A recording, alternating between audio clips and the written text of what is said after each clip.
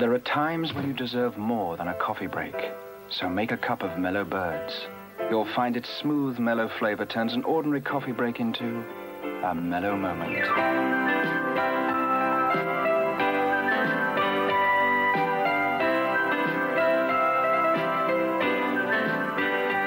Mellow Birds for mellow moments. Every day should have some. Ah, Mellow Birds.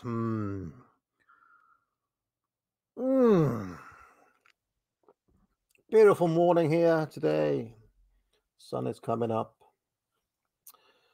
Possibly I'll have a cigar in a little bit.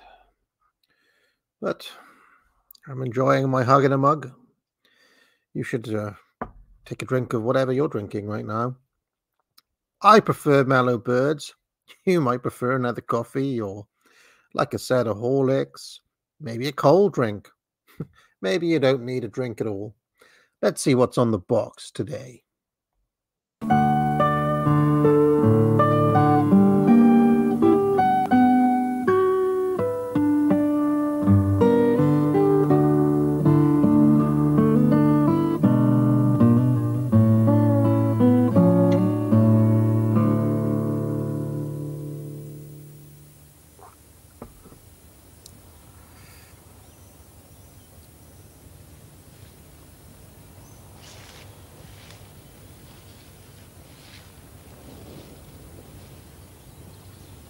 The Wisley branches will soon be bare of leaves, but even at this time of year, Bertie Doe has some tasty vegetables to deal with. Now November is here, it is time we stored our near-hardy vegetables, such as winter radish. Come on, admit it. Admit it, guys. This is amazing, isn't it? And Swedes. But we'll start with winter radish. This particular variety is Black Spanish. It's a very nice, mild flavour, and you store them pretty much similar to what we store beetroot and carrots. Just nip them off there. Instead of screwing them off, we cut them off. And we have them there, and put a bit of sand over the top, and store them in a nice airy shed. It doesn't have to be completely frost-free, because these vegetables are near hardy. And just about an inch of sand on the top, like that. Now we go to swede. There's no tool needed to dig them up. You just get hold of the neck and pull, and it comes up quite easily. Now these swedes will, when we cut them, will heel over. Unlike a lot of other vegetables, that will heel over, and so will the root end, like that. And there... Don't mind a bit of swede. Swede isn't, typically I'd probably have a mashed swede. I think I prefer it mashed. Turnip, I would say I've had less regularly in life. In fact, I can't remember the last time I had a turnip. Yeah, the mashed swede was in my mother's regular rotation when I was growing up. So, love a root vegetable. And I like an old man in a cardigan doing gardening. Oh, it's amazing. This is a mellow moment. We store them in sand, pretty similar to the way we've just done the radish. A little bit of sand over the top, like that. For the Zoomers watching, these are vegetables. These are things that grow in the ground, and sometimes people eat them. Okay? Back in the days before Kentucky Fried Chicken, people ate vegetables like this. And there again, these will stand quite a few degrees of frost in a shed or some other building. All we need to do is keep them really dry. But they will stand 5 or 6 degrees or up to 10 degrees of frost. Dave Hutchins planted shrubs in the shadiest part of our garden 2 months ago. Now he needs to put in smaller woodland plants to cover the ground between them. Since our last visit here, you can see that the plants which we put in have made some growth. The autumn colour has really begun to show on this deciduous azalea over here. By the way, I believe this is in Wisley Gardens, which is just a little bit down the road from here. I take AAA there regularly. One of my favourite things in life at the moment is the changing of the seasons and feeling those changes of the seasons at Wisley Gardens, you know, with my little one. Sometimes me and Mrs. AA go together with AAA. It's nice. When she was younger, she loved going around the mazes there, and she'd go water fountain, water fountain. She's a little bit older now, so has got you know, she's 4 now, so has different different priorities. In fact, one of the more irritating things she used to do is, you see that little sign there. She used to like to go and pick those out of the ground, and I'd have to be like, no, you're not allowed to touch those, and I have to, you know, I had to put them back. These days she's a little bit easier, you know, she just has different you know, she wants to play and run around and things like that. So anyway, yeah, Wisley Gardens, you should pay a visit if you're ever in this neck of the woods. The rhododendrons are well budded up. We've lost the attractive red young growth on the pyrrhus at the back, but that again will come in the spring. Since that time, we've begun to put in some of the ground cover plants which I mentioned. We've put Pachysandra terminalis in here. You'll see that this particular one has got a nice variegated edge to the leaf, and later on will give us a flower.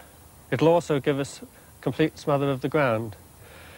Further back we've got Mechanopsis betanicifolia, which is the blue Himalayan poppy.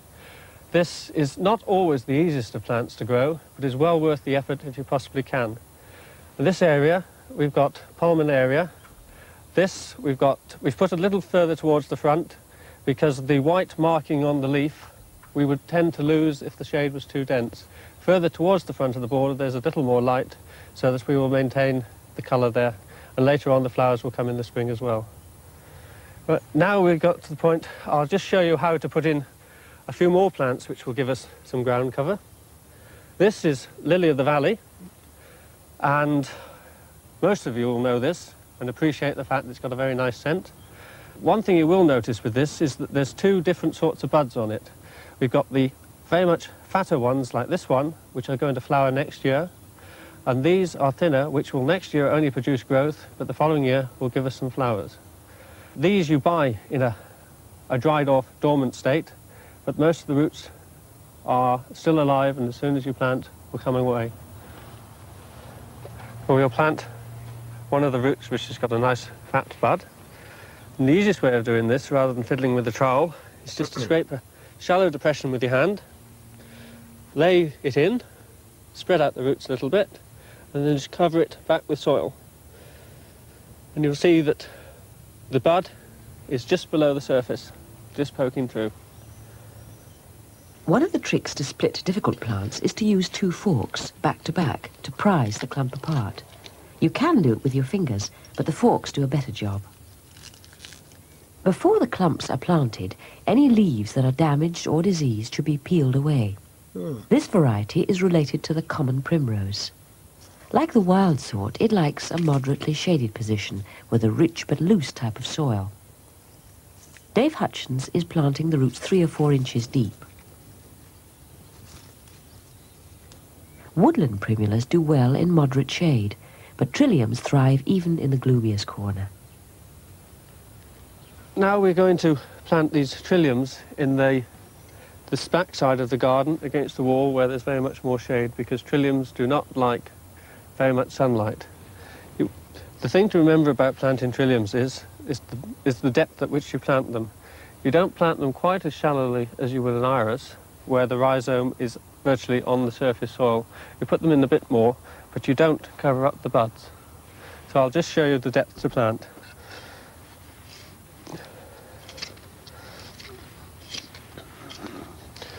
Make a shallow hole, a little deeper than we did with the...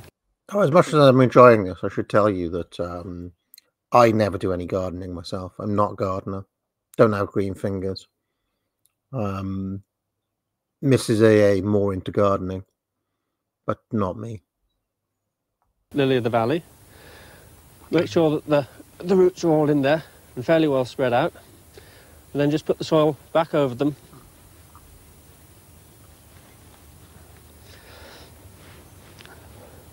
Just firm them in lightly. And as you can see, the rhizome is covered, but the actual buds themselves are still showing. This conifer hedge was planted in early summer. The Cupressus macrocarpa gold cone has grown well.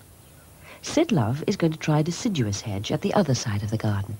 The preparation for this hornbeam that we're planting now is exactly the same. Take out a good trench, get your manure well down into the bottom of the trench, because it's going to be here many years, don't forget. But the reason that we're planting hornbeams at this time of the year and not in June is because they're bare root. You see, I have these laid in here, and there we are. That's an excellent plant, you see. And it's a good 5 feet high at the moment, so it will soon mature into a good hedge. Now, I'm putting these 2 feet apart, and it's very difficult to have a garden line for this type of thing because you need to move so much soil. So I get my little cane marked at 2 feet, I just make the mark there, and then put my plant in. Now, here again, of course, this is a two-handed job, really. So you must dig your wife out from the kitchen or by the television and get her to come and give you a hand. And keep shaking the plant. Base low-level misogyny. To allow this soil to go in around the roots, although the soil is absolutely perfect. One wouldn't think it's November. Now then, this is where you put the boot in. Don't be afraid of it. Get it in nice and firm. Now, in about 3 years' time, this will be an excellent hedge. I won't do anything to it now in the way of trimming, not until next spring. Let the weather decide what it's going to do before I do any pruning to it. And get some more strength into it. And there you are.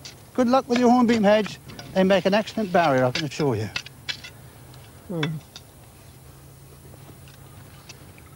Reg Perriman is getting down to his digging again.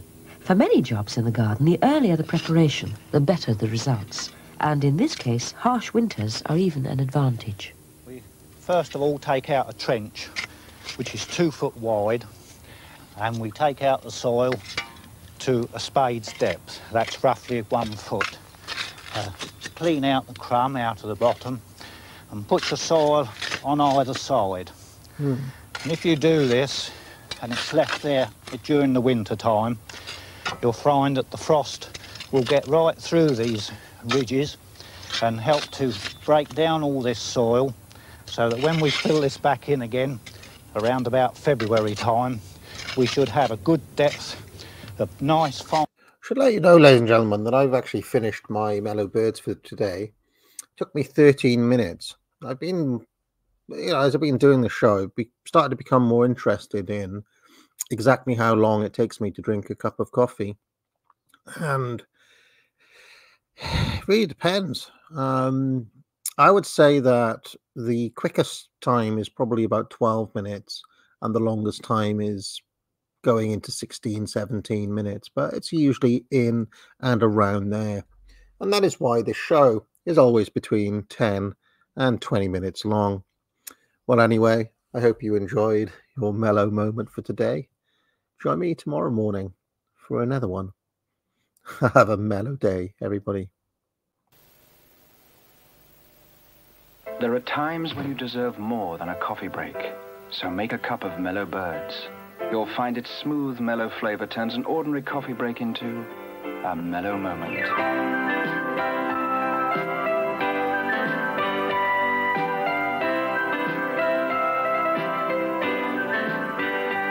Mellow Birds for mellow moments. Every day should have some.